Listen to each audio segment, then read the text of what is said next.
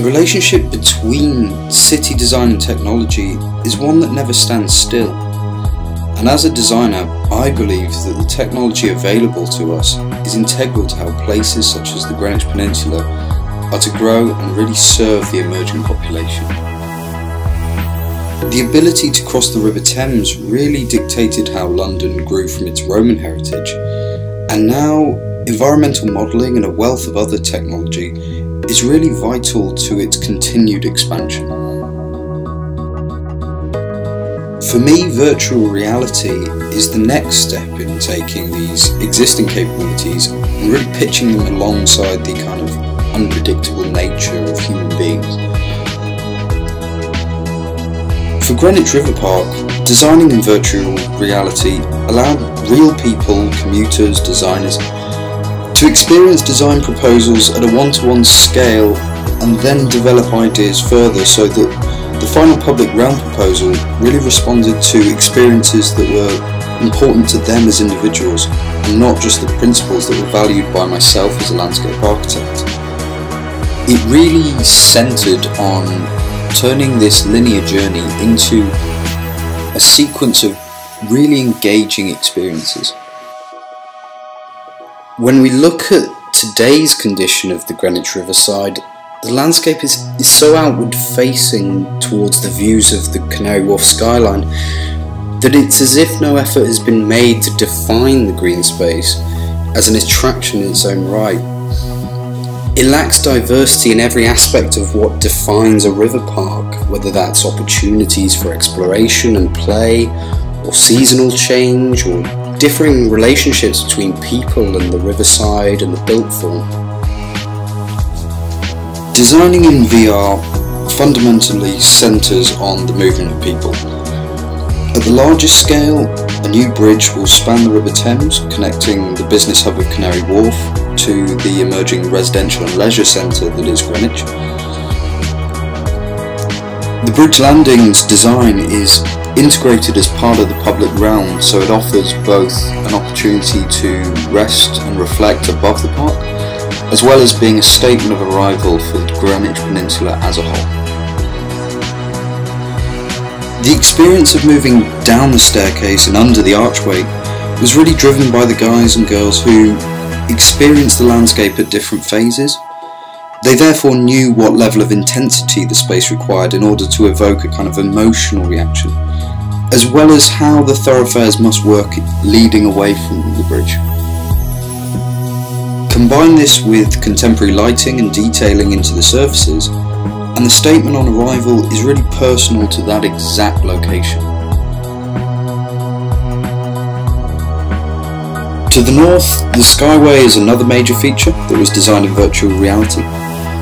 The desire is to avoid one of the site's pinch points, to overlook the wilder landscape, and to have the opportunity to be either protected from or raised towards the O2 Arena's architecture, led to a raised walkway through the trees that explores level change at a large scale to provide an escape, while at a small scale to provide opportunities for play. Its landings really differ between secret exploration and more natural sweeping arrivals, and it's these combinations of scale interactions that give areas of the park a greater intimacy against the mass of the built form.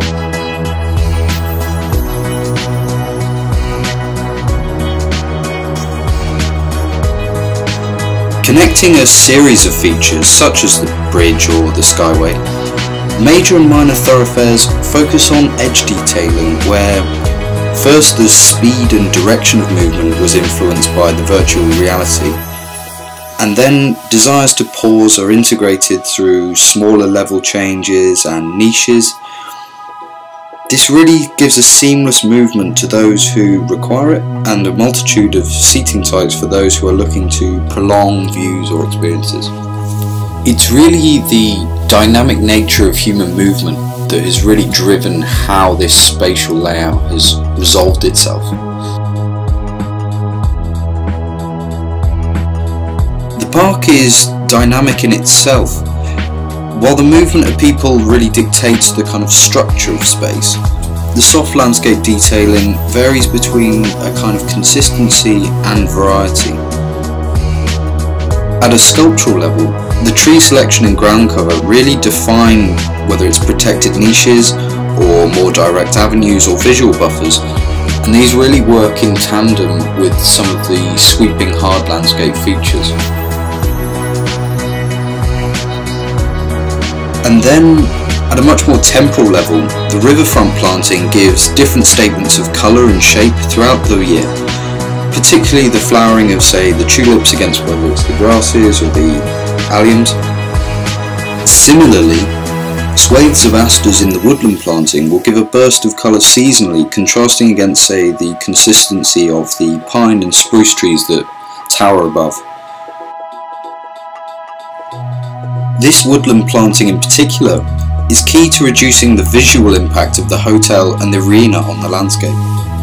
By combining the woodland buffer with a vegetated rooftop terrace, the hotel gains an amenity space that both integrates with its wider surroundings at ground level and from above the riverfront park. Together, this planting and spatial layout really allowed the park to not only maximise the experience of the Canary Wharf skyline views outwards, but also appreciate more of the experiences that look within the park itself.